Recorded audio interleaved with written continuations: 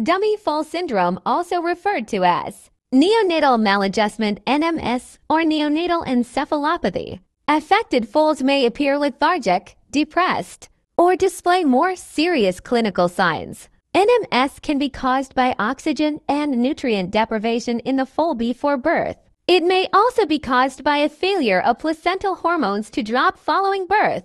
NMS affects approximately 1 to 5% of foals. Foals that develop NMS will usually show a number of the following symptoms, which may come and go or may change as the condition progresses. Seizures, tremors, shaking in head and neck, weakness or lethargy, blindness, staggering, legs splayed, difficulty standing, stiff legs, disinterest in the dam or lack of recognition of the dam, loss of suck reflex, walking into things due to blindness or lack of awareness, recumbency, flailing legs while recumbent, restlessness or overexcitement, intermittent coma, jaw champing or grinding teeth, excessive saliva, excessive licking, tongue protruding out of mouth, abnormal breathing or gasping for air, vocalizations that sound like barking often due to broken ribs, sweating, constant ear flicking,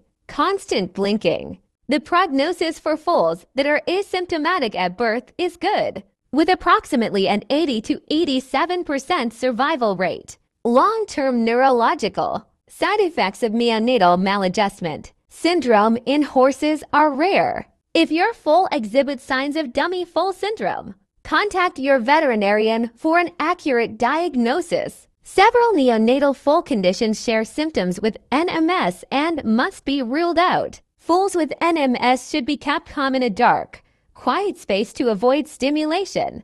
The foal should be kept under constant supervision to monitor for changes and to assist with feeding and maintenance. Treatment for dummy foal syndrome involves intensive, supportive care, including around-the-clock feeding, intravenous fluids, medications to control seizures, and the Madigan squeeze technique. With a high recovery rate for many foals, the Madigan thoracic squeeze is a technique that simulates the pressure method a foal would be exposed to when passing through the birth canal of the moray. This method is used to treat foals that display NMS symptoms because their placental hormones have failed to drop. Performing the squeeze may trigger a drop in hormone levels, so the foal can stand and nurse. The Madigan squeeze is performed by wrapping and tying a soft rope around the foal's chest, neck, and ribcage in a particular configuration.